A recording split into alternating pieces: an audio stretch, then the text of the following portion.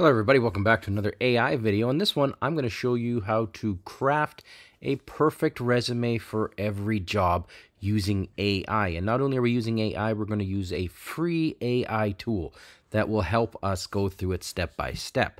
Let me show you exactly what I'm talking about. So if I go over here, I'm on my LinkedIn account, and I just clicked on the jobs tab up here at the top, and I'm just looking at a bunch of different jobs, and I selected this one here.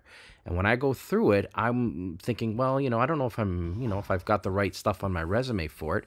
So here's what we're going to do. We're going to go first off to this website here. It's called fixmyresume.xyz.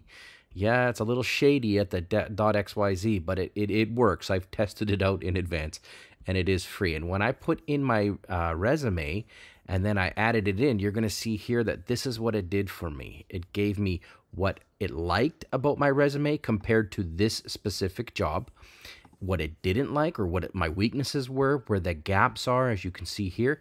And then it gave me a whole bunch of suggestions to add into the resume. And after having looked them over, they're pretty darn good. So let's go through it step by step, you and me. Okay, so the first thing, I'm going to go right here to LinkedIn, and there I am, Curtis Pike. I'm going to go up here to the jobs tab, and I'm going to select one of these jobs. Let's select this one here. I'm going to click on this job. This can work with anything, Indeed, LinkedIn, whatever. I'm just using LinkedIn because it's easier for me. I'm just logged in. So here we go.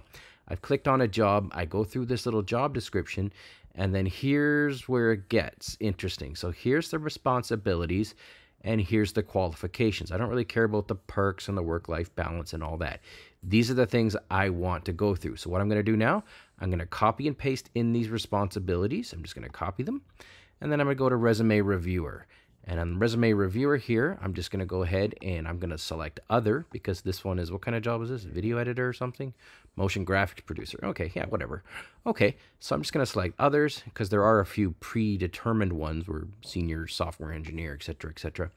And then I'm going to copy in the job description, and then I'm going to hit Enter, and then I'm going to actually copy in the qualifications as well. This is not necessary, but I find that it helps me get a little bit of a better answer and get a little bit better response here through the website. So there we go. We've copied in the description and we've copied in the qualifications. Now, the next step and the final step really is to upload your resume. I'm just going to click on this little button.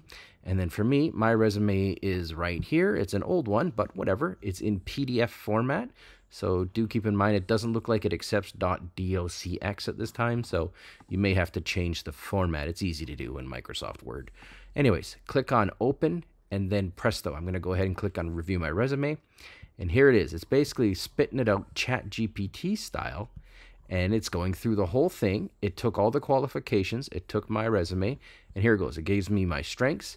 It gives me my weaknesses. So I don't have my degree in motion graphics. I've got Coursera courses and LinkedIn Learning courses, etc., etc. So I'm going to go ahead and maybe, put some focus not on those areas and on different areas. The really important one is gaps. So I don't mention creative direction. I don't mention experience in reviewing design briefs. So I know that for this specific job, I need to add that in, which is easy to do.